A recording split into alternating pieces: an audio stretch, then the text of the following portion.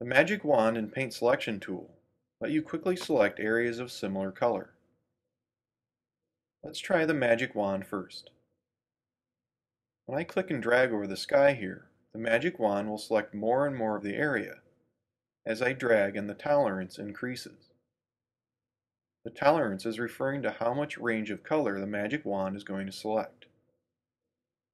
So once I get out to about 43%, all the blue in the sky has fallen under the range of the Magic Wand. Release and I have a great selection of the sky around the balloon.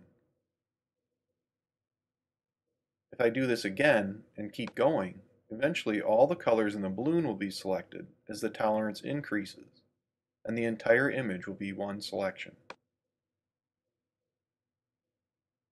I can also use the Magic Wand to select certain colored rectangles within the balloon. I'll try to select these 4 green panels.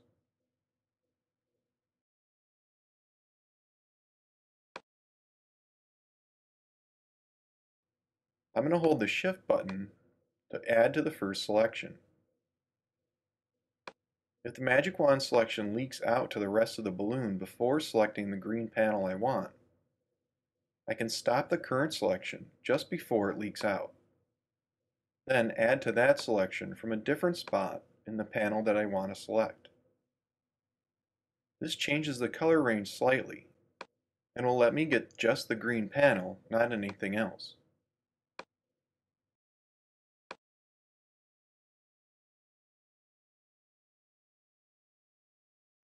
With those selected, I can put them on their own layer and use a color adjustment like Colorize to change them from green to blue.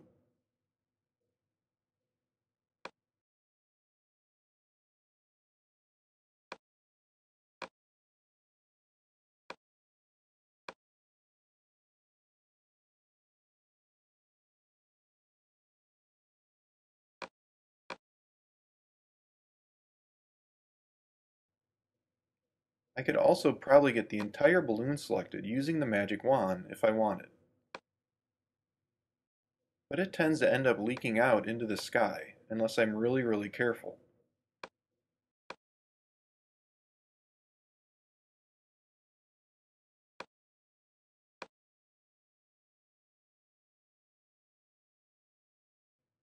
If I use the Paint Selection tool though, I won't need to worry about that. The Paint Selection tool is similar to the Magic Wand, but it won't as easily expand its selection beyond where you are painting with it. This makes it better for selecting objects with several colors than the Magic Wand. So let's try selecting the balloon with the Paint Selection tool. First, notice that I can change the size of my brush here in Tool Options. In the Action menu here, I can also select to smooth edges, which will automatically make the selection less jagged. I usually keep this on unless I want a super exact selection. Turn on Sample All Layers if you want to select areas of multiple layers. In this case, I'm only using one layer, so I'll keep that off. Now as I click and drag in the balloon, sections of color are selected near where I'm painting, but not out into the sky area.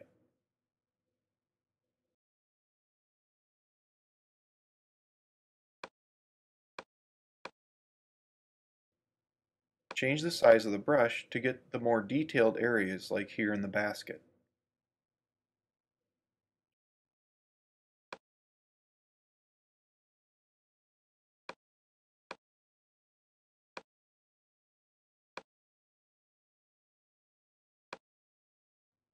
If I wanted to get rid of the sky areas that are selected behind the people here and in the openings of the balloon, I'll switch back to the Magic Wand and use it to subtract the sky areas from the selection.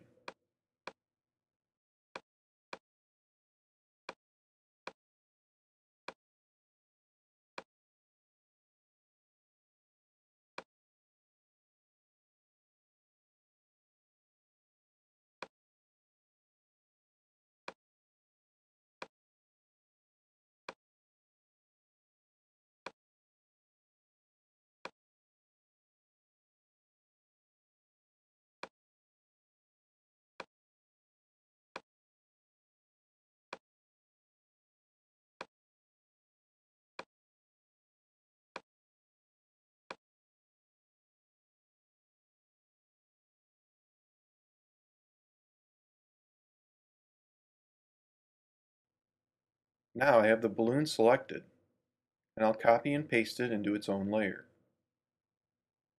I can add a new layer behind it, and you can see that selecting it using a combination of the paint selection tool and the magic wand worked really well.